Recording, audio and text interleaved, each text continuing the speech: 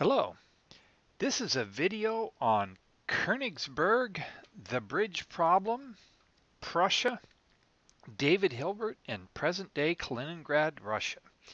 This is going to be a combination of history, geography, and mathematics. First thing let's do is let's take a look at Prussia.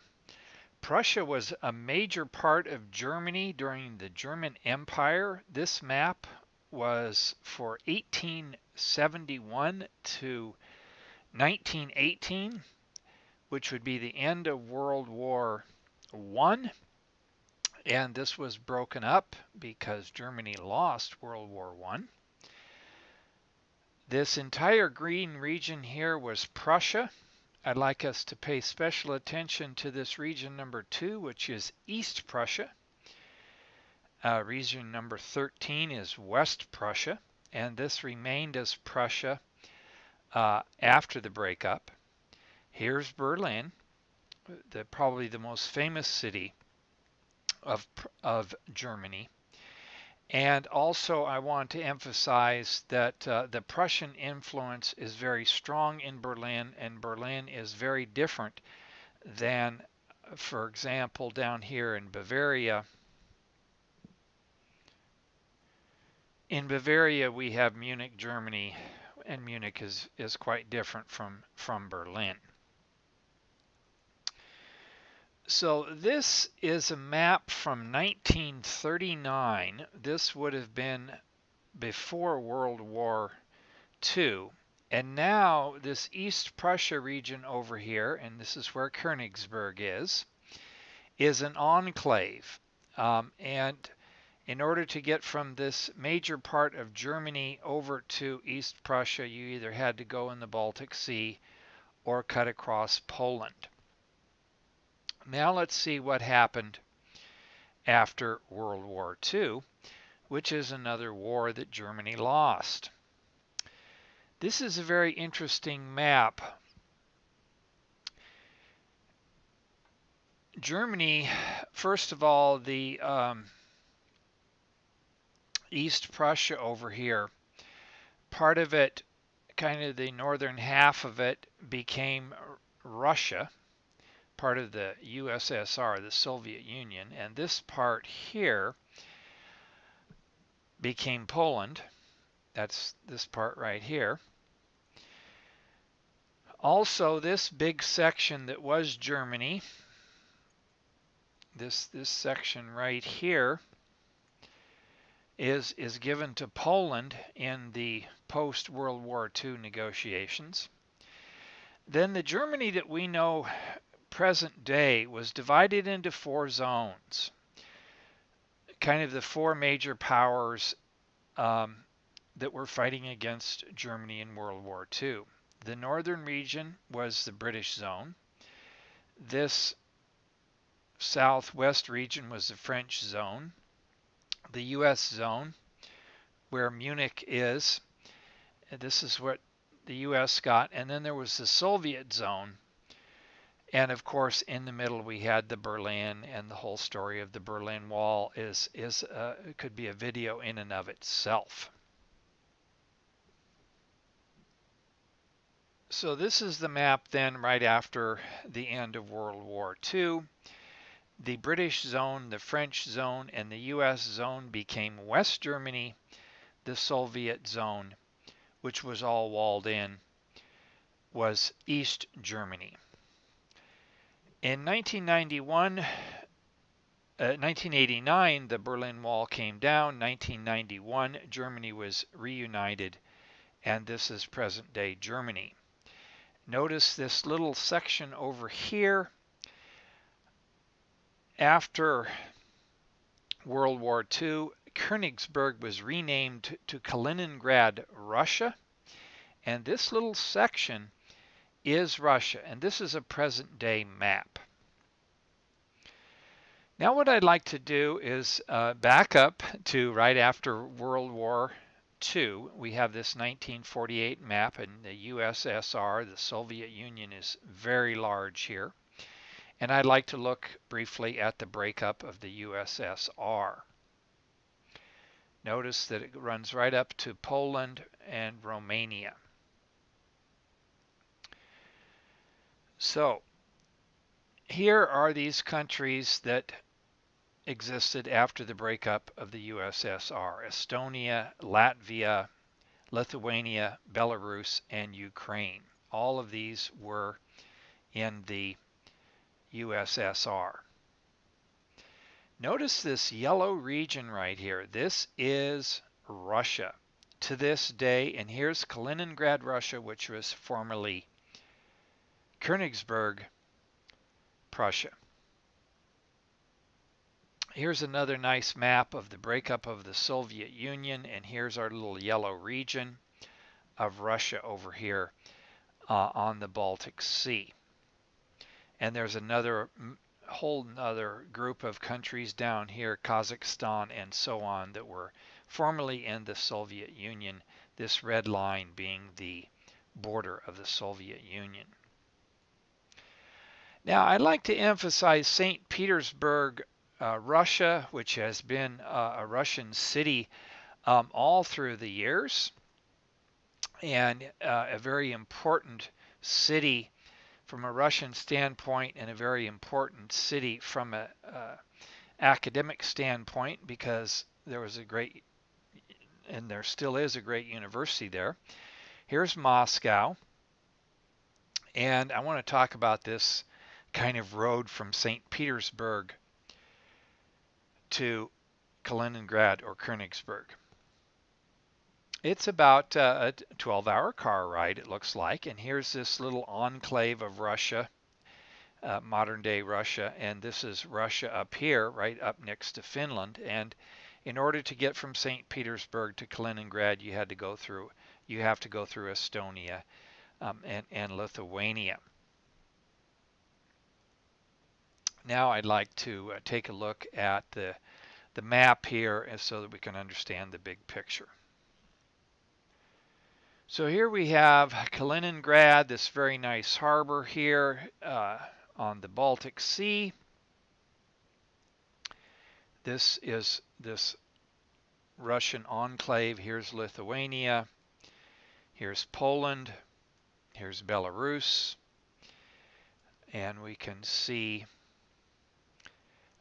St. Petersburg is going to be up in this area. So you could get from St. Petersburg down here to the old Königsberg, present-day Kaliningrad, by water. And these are also very important ports from a Russian standpoint because they lead to the Baltic Sea, which leads ultimately to the North Sea, which leads out to the Atlantic Ocean.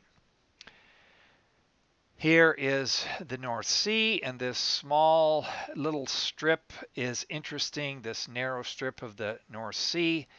This is where we crossed at D-Day during World War II, and it's also where people can try to swim across to this day. Also, it's interesting here in northern Germany that if you go out this side, you get to the North Sea, the Nordsee, and if you go out this side, you get to the Baltic Sea. In German, it's the Ostsee.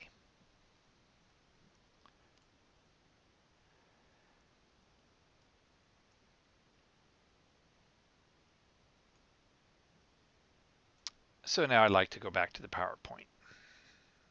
Now I'd like to return to Königsberg, Prussia, and talk about a couple of influential figures. Immanuel Kant was an amazing philosopher that lived in the 1700s. Very important figure in philosophy, very important figure in the Enlightenment, and wrote The Critique of Pure Reason. A contemporary of Kant was a Swiss mathematician, Leonhard Euler, who was very influential in mathematics. There's a picture of Euler. Developed a lot of the modern day notation that we use for functions and mathematical symbolism. He traveled around quite a bit. He did study at St. Petersburg, And when the wars were bad in Russia, he would leave and he would study in Berlin. Not sure if he actually went to Königsberg. Königsberg kind of is on the way between St. Petersburg and Berlin, but he did solve the Königsberg Bridge problem, which I'll be talking about in a couple of slides. I want to take a quick look at David Hilbert. David Hilbert lived in the 1800s and early 1900s. He was born in Königsberg, a very influential mathematician of the 19th and 20th centuries. He studied many areas of mathematics, and one of the things that's notable about Hilbert is he made a list of 23 problems which he published in the year 1900, the turn of the century. And this set the course for much of mathematical research in the 20th century. Some of these problems have been solved, but some of them have not been solved. Another great fact for David Hilbert was he died in Göttingen, Germany, which is mainly known for the wonderful university there and the statue of Friedrich Gauss and Weber. Now I'd finally like to talk about the Königsberg Bridge problem. The Königsberg Bridge problem has to do with a river that flows through the city, and there are a couple of islands in the river, and 7 bridges connect the islands to the other shores. In the 1700s, this was part of East Prussia and Königsberg, and need to have an O umlaut on the O there, but that's okay. This isn't my web page. It was common on Sundays for people to take walks over the bridges, and it led to a question which Leonhard Euler described this way. The problem, which I understand is quite well known, is stated as follows. In the town of Königsberg in Prussia, there is an island called Keinhopf with 2 bridges of the river Pregel flowing around it. There are 7 bridges, A, B, C, D, E, F, and G, crossing the 2 branches. The question is whether a person can plan a walk in such a way that he will cross each of these bridges once, but not more than once. I was told that while some denied the possibility of doing this and others were in doubt, no one maintained that it was actually possible. On the basis of the above, I have formulated the following general problem. So here is a picture of the 7 bridges, 1, 2, 3, 4, 5, 6, 7 bridges, and people wanted to take a walk on a Sunday and go over each bridge exactly once. So what Euler did was he took this map and he made it a little bit abstract by making it into this map. And then he made this graph right here. Each of these nodes, which are called vertices, represent land masses, and each of these edges represent bridges.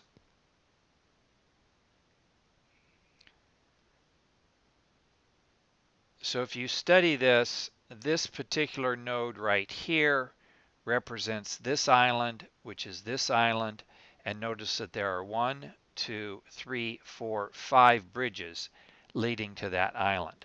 The question is, could you start here, for example, and go 1, 2, 3, 4, 5, 6, 7, and make it around? That's the question. I'm not sure if I counted those bridges correctly. But Euler did find out that it is not possible and developed the area of mathematics, which is now called graph theory. I encourage you to learn more about graph theory. My name is Jim Olson. Have a great day.